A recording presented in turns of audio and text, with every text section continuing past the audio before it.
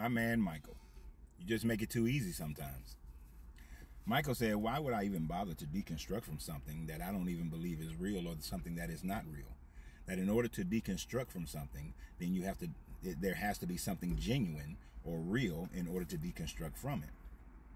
You don't say there, Michael Scroggins. Let me ask you a question. I don't know if you have children or not. I don't know if this was something that you believed in as a child or not. But how many children at some age have to deconstruct from Santa Claus or Santa Clauses, relative to what point of view you come from with the creation of Santa Claus, whether it's one person in Turkey or a person who is in Norway or any other place? The point being is that children are taught to believe in Santa Claus. Santa Claus is not real. Santa Claus is not genuine.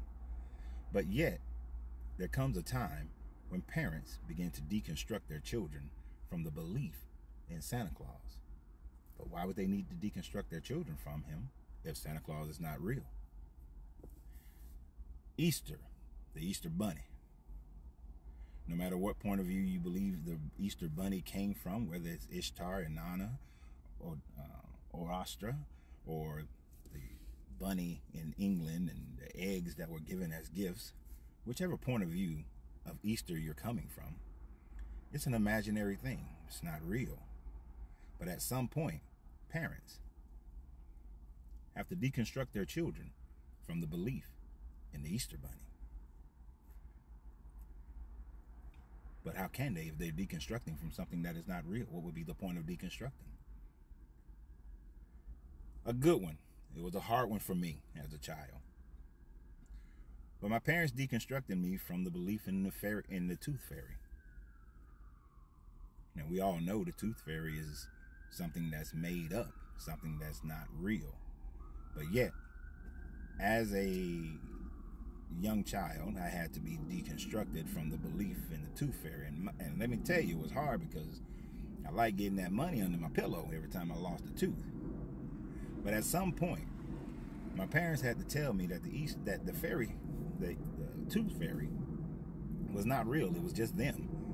And of course, unlike them, to my children, I just automatically told them that I was giving them the money. I didn't allow my children to believe in things that weren't real. They had to be factually based. But I and many others had to be deconstructed from the tooth fairy. The tooth fairy was never real. It's not a real thing, but yet you deconstructed from the tooth fairy. You see, deconstructing from something has absolutely nothing to do with whether or not something is real or genuine. Deconstructing means that you have been deconstructed from a belief or a conditioning that was given to you without your consent. And you deconstructed when you realize whether or not it was true or false.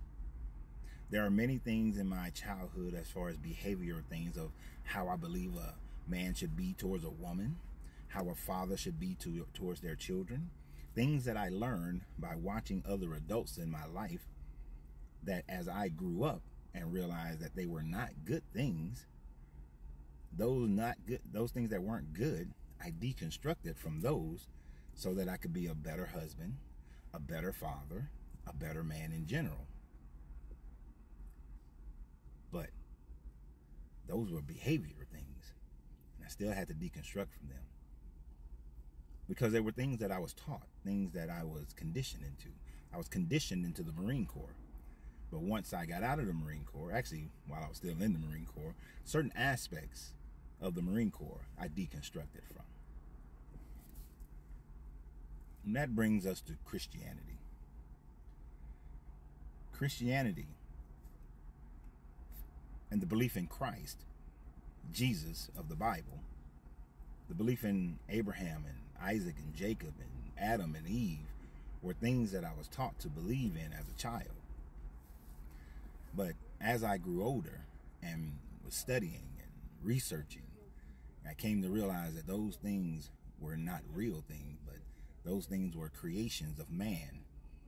And as I realized that they had zero evidence, I began to deconstruct from the conditioning that I was given as a child so that I can become the conscious mind of an adult and stop drinking milk and actually start eating meat so that I can understand true divinity, true consciousness, and not the lies to which people are just conditioned into believing.